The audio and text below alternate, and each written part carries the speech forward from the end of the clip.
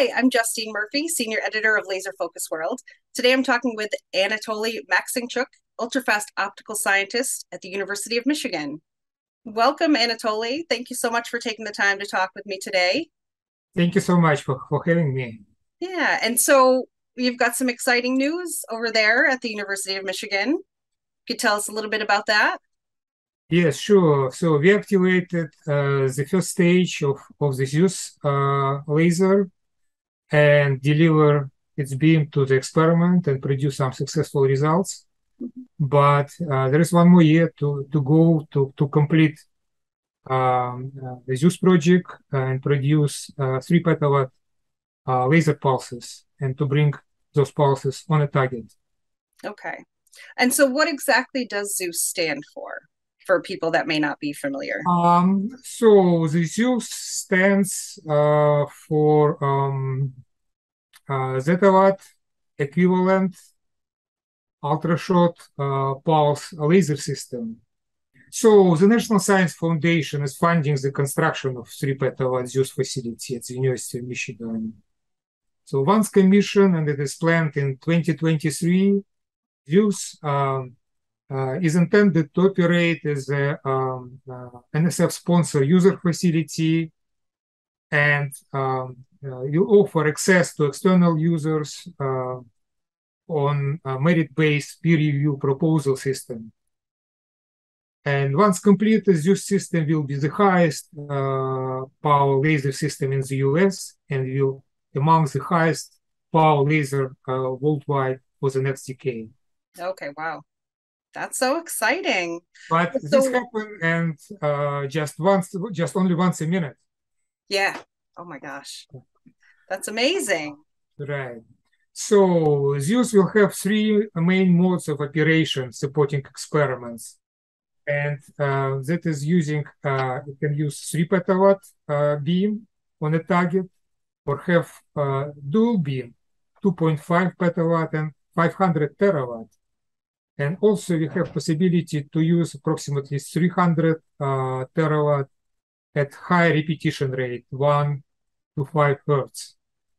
Also, laser will have possibility to use about 75 joule shock driver that is for high energy density physics experiment. So all this possibility are very exciting for the facility. Okay.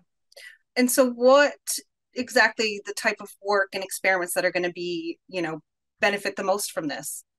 So we have 5 major avenue for use of this laser. And one of the main avenue is laser wave field electron acceleration and application. So with 3 petawatt driver, we can accelerate electrons in just few centimeter of plasma to about 10 GeV. This can be considered a tabletop synchrotron facility for X-ray science.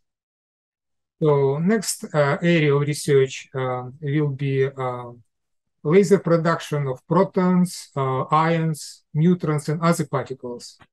So we'll try to use light sail ion acceleration mode and to achieve about 1 GeV per nucleon acceleration. So we can produce positron, muons, and pions with these proton beams. Also, we can think about medical application of proton or ion beams for cancer radiation therapy. So Okay. next area of research will be strong field physics and relativistic plasma, and that is nonlinear QED, measurements of radiation reaction, and measurements of laser absorption mechanism at such ultra high intensities. Next area of research will be extreme laboratory astrophysics. With this laser focusing on a solid target, we can generate enormous magnetic fields, can be 10 to the 5 power 5 Tesla. We can produce relativistic shock and generate streaming electron and positron plasmas. Also, we can do basic plasma physics with intense lasers and we can do also nuclear photonics because we produce high flux monochromatic gamma rays beam. We can do photofission and produce also nuclear isomers for high density energy storage. Well, so what ultimately, I mean, I know you've talked a bit about what this is going to do and, you know, who's going to be using it, but what does this mean overall for the photonics and optics industry? So in terms of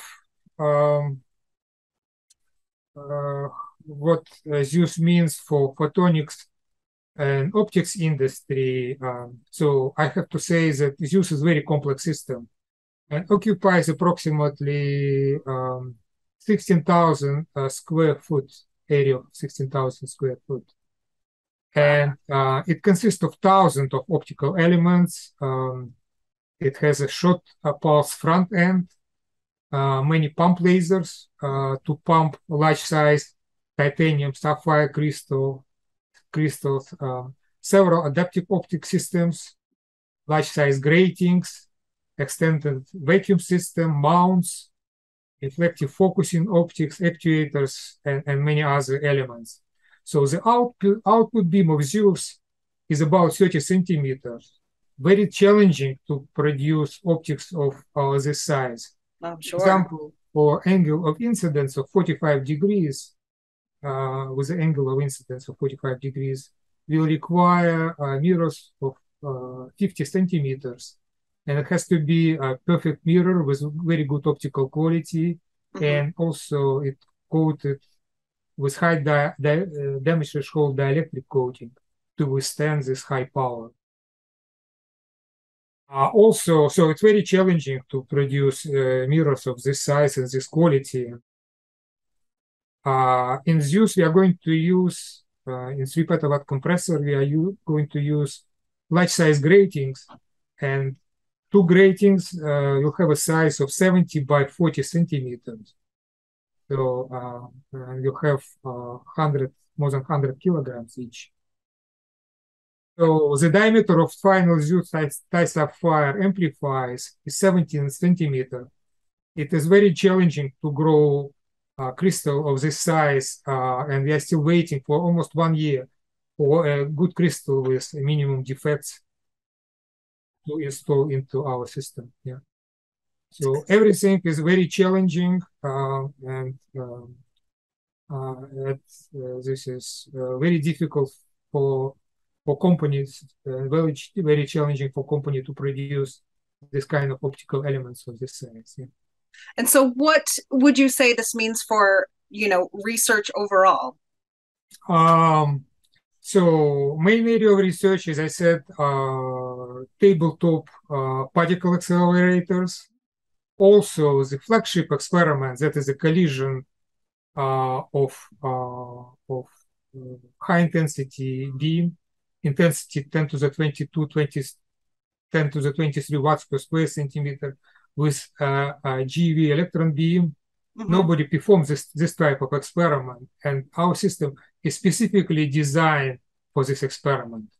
That is to explore nonlinear quantum electrodynamics and to produce actually matter from light. That is the main purpose of ZEUS, to produce matter from light. Okay. All right. Well, thank you again so much, Anatoly, for talking with me today. This is really exciting news. Congratulations on all your hard work. It's very exciting. Thank you so much.